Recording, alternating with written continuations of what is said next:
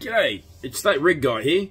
Today I'm going to show you how to tie a hook to your line.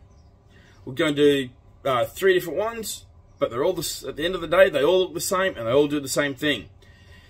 So what we're going to do is we start off with a very basic clinch knot. Just go through, hold our hook, I always put my thumb there. Just makes things a fraction easier.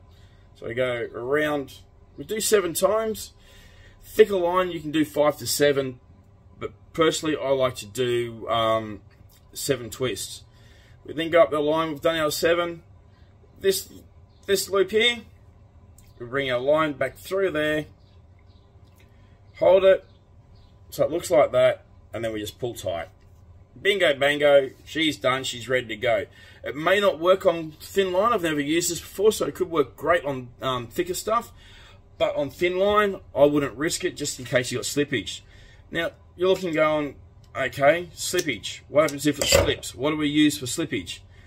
Well, what I tend to use is, I'll use what I call a double.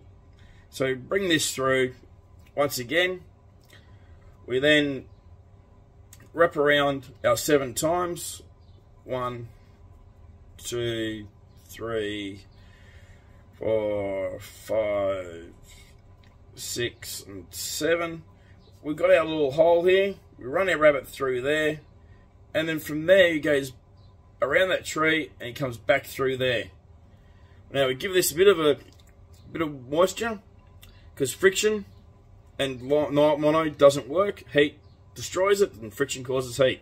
So we pull down, pull nice and tight. And we got there. It locks in beautifully. Now, if you're running braid, straight braid to your hook, I do tie this a little bit differently. How so? So what I do, get my line, get my hook. Instead of just going once through there, I'll go through that twice, forming a nice little loop there. I get that nice and big, so I get my thumb in there.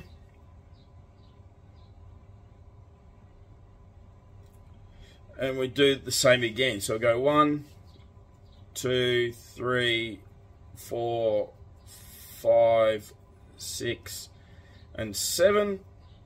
So we now have our running tag. We've got our loops there. We bring that back through both those loops at the bottom, and then we bring it back through just like the last one, and through we go, just like that. Looks exactly the same. Pull down tight, and it will lock exactly the same. Simple, done. Now that extra twist or turn actually causes just to bite down harder and also help prevent slippage. Now, let's hope this has helped you guys out a little bit. Next time we'll cover a bit of snelling. Till next time, get out there and get amongst it. From that rig guy. See ya.